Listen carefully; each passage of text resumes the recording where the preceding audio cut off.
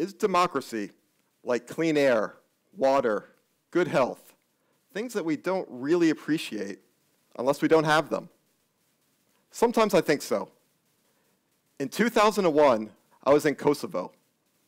It was at the end of a brutal civil war, and Serbia had just separated, or Kosovo had just separated from Serbia.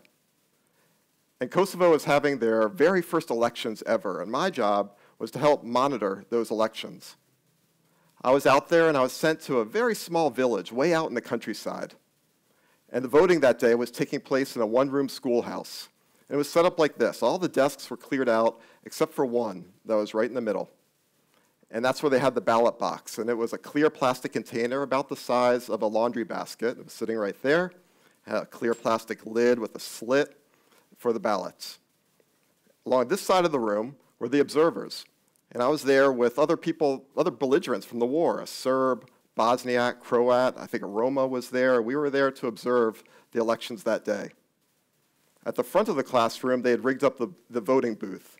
And this was something that they had made from a shower curtain that was strung from a pipe along the top of the ceiling.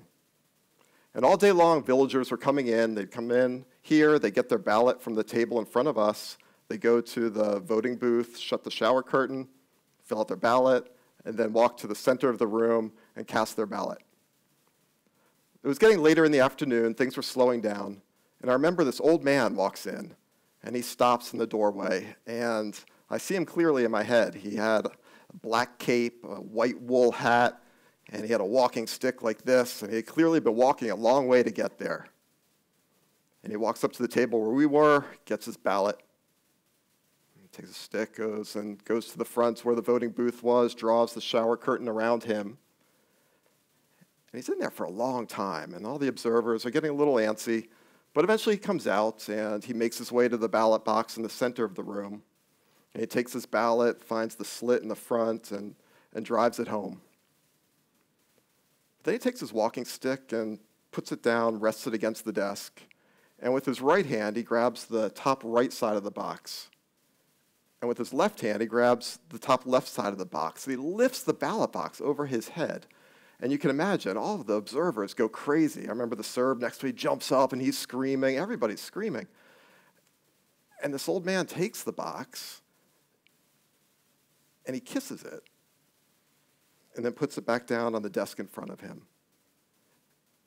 And all the people who had just been screaming and yelling were just frozen.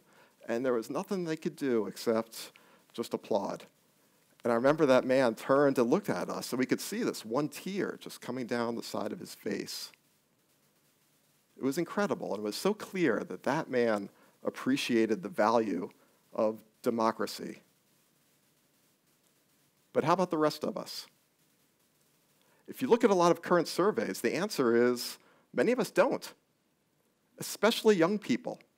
A survey taken in Australia this time last year found that among Australians between the ages of 19 and 29, less than half said that democracy is the most preferable form of government. That was from the Lowy Institute, and that same survey found that among the same age group, 20% said it just doesn't matter what kind of government there is. And it's not just Australia. You could find surveys like that taken today in Western Europe, in the United States, and you see an unmistakable theme that there is a diminishing sense, especially among young people, that democracy is an essential form of government. And why is this? Now, I've got to believe that part of it is that World War II, the Cold War, and these other epic struggles for democracy are beginning to recede further and further into the past. I remember very clearly as a young boy growing up in Bethesda, Maryland, near Washington, D.C., that every Tuesday morning at 10 a.m., that big green air raid siren behind Burning Tree Elementary School would go off like this. And all of us did what we were taught, which was to jump under our desks, because we were ready for that day that we knew would surely come when the Soviet Union would send their bombers and their intercontinental ballistic missiles to attack us. I tell that story to my children, and they look at me like a lot of you guys are looking at me right now, like I'm from another planet.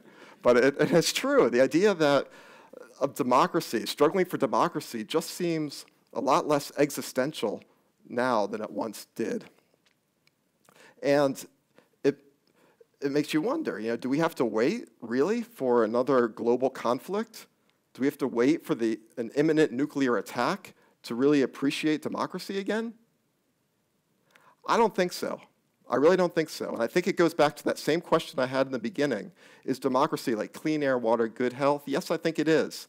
Of course, if you don't have those things, you will appreciate them dearly. But you do not wait until you can't drink the water. You do not wait until you can't breathe the air to be mindful of these essentials of life. So then the question is, how do you become mindful of something like democracy? Well, one thing you can do is you can force people to be mindful of democracy. And that's something of what they do here in Australia with compulsory voting, where people have to go to vote or they pay a fine. And talking to my Australian friends about that, most people here are okay with it.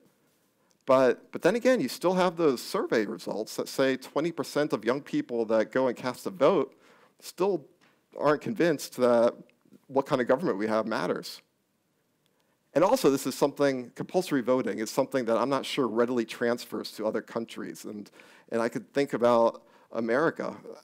As an American, I know if you tell Americans to do anything, that they have to do it, no way. There's no way. I've got a right, so they're not going to do it. So another thing I see around me here in Australia is a sense that democracy is also kind of fun. And you go vote, and you have a democracy sausage, and I love that. And I think maybe when all's done, democracy sausages will end up being one of the greatest innovations of modern liberal democracy.